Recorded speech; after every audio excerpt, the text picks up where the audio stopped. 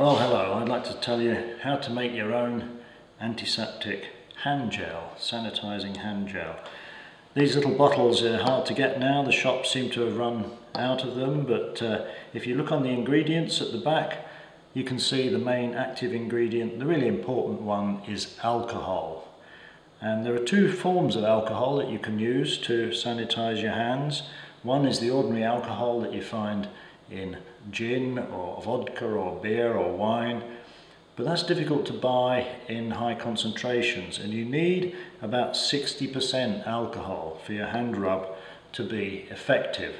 So it's much more economical to use isopropyl alcohol, also called rubbing alcohol or propanol. It has various chemical names, but isopropyl alcohol is the usual one. This is in good supply, it's industrial chemical, you can buy it online, it's quite cheap to buy.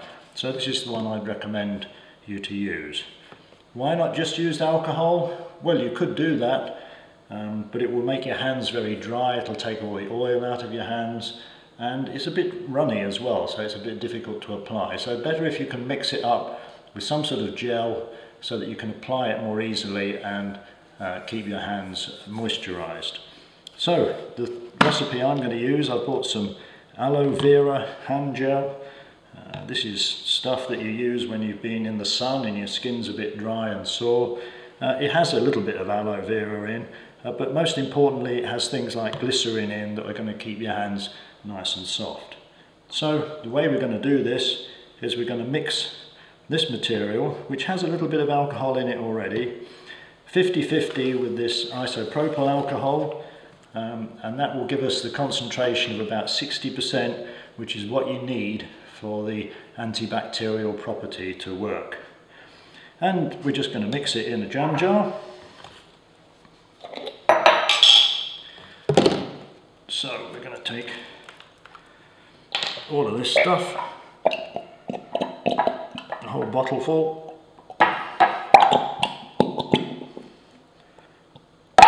Doesn't matter if you don't get every little bit out.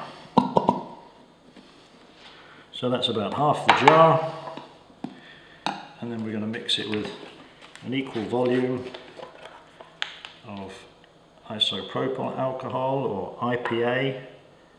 Just have to be a little bit careful with this stuff, it is flammable, so don't do it while you're smoking or around candles or any naked lights. Then we need to give it a good mix.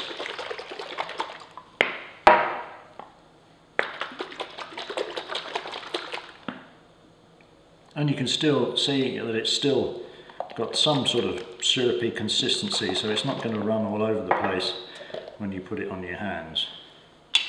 And then all we need to do is to transfer some of it back into the bottle.